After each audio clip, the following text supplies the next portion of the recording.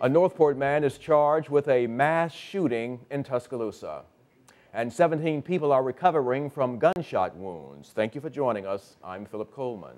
And I'm Terri. Brewer. Lynn Brooks will join us in just a moment, continuing our special live coverage on this morning's mass shootings in downtown Tuscaloosa. But first, we start with the latest on the investigation. Police say this man, 44-year-old Nathan Van Wilkins, has been charged with 18 counts of attempted murder and 2 counts of shooting into an occupied dwelling. He's being held on a $2 million bond, and about an hour ago, police added additional charges to Wilkins for a shooting in Northport.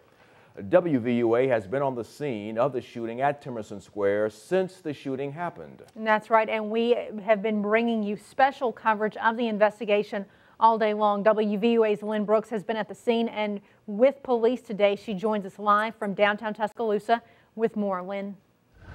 I'm standing in front of the Copper Top Bar in downtown Tuscaloosa in the Temerson Square area, and Copper Top still has a sheeting over their windows, completely shut down. But as for this area in general, it is back open now. The crime scene tape has been down for a while now, and this area now back open to traffic, and people are taking advantage of that. We've seen several onlookers coming through this area, but other than that, primarily media in this area where the gunman opened fire and injured 17 people. Police at this hour believe they have their man. They say that's 44-year-old Nathan Wilkins. They're charging him not only for the shooting that happened here in front of the Copper Top, but also for a shooting that injured a 30-year-old man in Northport. WVUA's Taylor Sanders joined us now with more details. Temerson Square in downtown Tuscaloosa started off its Monday night pretty normal. Bars full and surrounding restaurants closing up shop.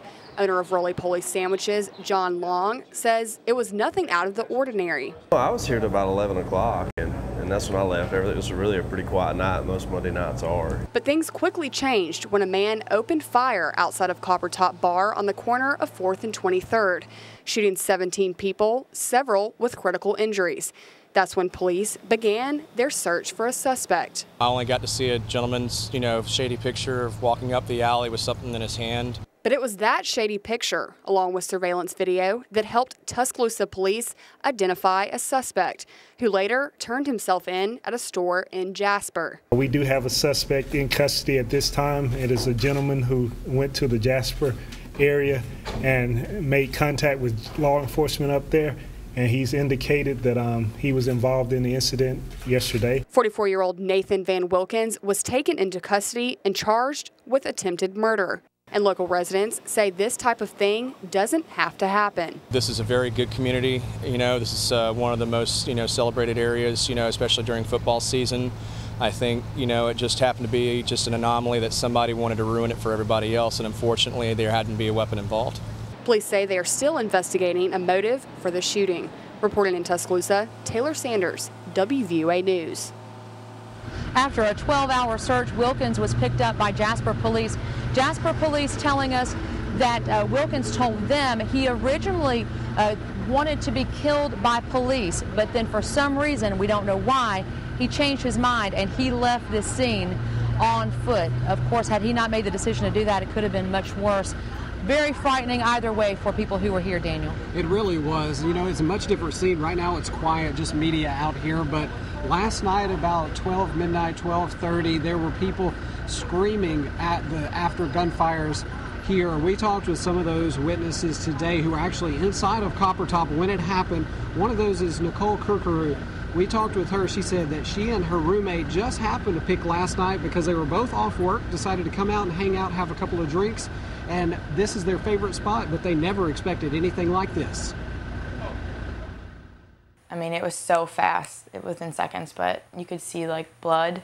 And there's also a girl right outside of the bar where the tables and the fences. It looked like a bullet grazed her leg, but it almost took half of, there was blood, and she was kind of in shock too, laying on the ground. Someone was helping her, but there was blood on the concrete, and people were running past back and forth and asking if everybody's okay. She says another experience in Tuscaloosa gave her the same feeling. Kind of reminded me of the tornado almost a little bit, just because, I mean, you don't really expect anything, and then it just happened so quickly, and after that, you look back on it and you're like, that was very traumatic. Kukuru is thankful that she and her roommate were not injured. It's a blessing, definitely. And the fact that we were so close to the door is what's scary, because, I mean, if we had walked in, 10 minutes later, or if we had been playing pool, or if we had, took 10 minutes more to park, and then we could have seen him walking in, or seen him walking on the road, or been just outside the door. And that's like, I feel blessed that, we were safe. After this, does she think any different of Tuscaloosa? Not necessarily, no. I mean, I think my mom in Michigan would say otherwise, and she would say I need to come home. But at Tuscaloosa, I mean, bad things happen everywhere you go. So I think the police actually responded while we were walking to our car. So, I mean, it was that quick that makes me feel safe. But Tuscaloosa in general, I don't feel like it's changed. Now, as we heard Nicole say there, she's very thankful to be alive. She said that a lot of the people, after they heard the initial gunshots, she said the whole entire place just went quiet, and she was just so stunned that her roommate literally had to grab her by the wrist and jerk her to the ground to keep her out of the harm's way. And, just incredible stories coming out of this tragedy. Terrifying, and unfortunately, because of the way all this transpired, it was a very bold incident that happened. A lot of people witnessed this. Now, you talked to another individual who actually helped one of the victims. We did. One of the victims who was actually shot, the witness says shot in the back, crawled into the bar next door, 1831, and the person we're here from tonight at 10 actually stopped, called 911, helped the victim, held napkins on their wounds until paramedics could arrive. We'll hear that amazing story coming up tonight at 10. Thanks a lot, Daniel. Heartbreaking. And we'll have another live report on WVUA News at 6 coming up for you in just a couple minutes. Live in downtown Tuscaloosa, I'm Lynn Brooks, WVUA News. All right, thank you, Lynn and Daniel, for those reports. Wilkins has been charged in connection with a shooting in Northport. Now, that charges came out just about an hour ago.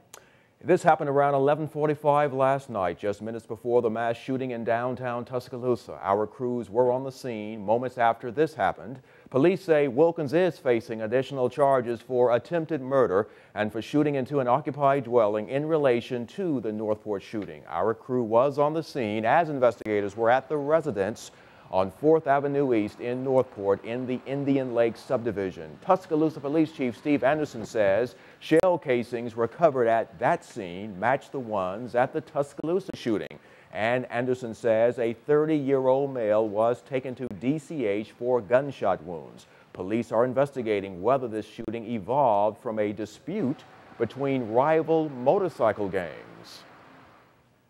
Also, we have some information about some of the people shot in downtown Tuscaloosa. Of the 17 people shot, at last report, 3 were listed in critical condition and 1 very critical. Also, out of the 17, 3 were University of Alabama students, but all had non-life-threatening injuries. Now, UA also tells us a football support staff member suffered non-life-threatening injuries.